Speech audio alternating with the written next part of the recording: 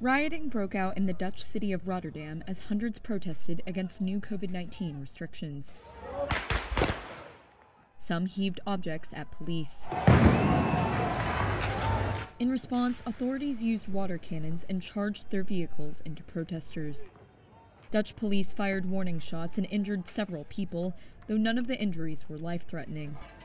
Video on social media showed burnt-out police cars and fire crews putting out flames. Crowds were angry at authorities planning to introduce a new law.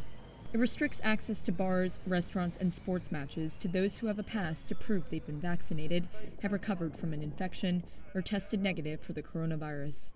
The Netherlands reimposed some lockdown measures last weekend for an initial 3 weeks to slow an upswing of COVID-19 infections.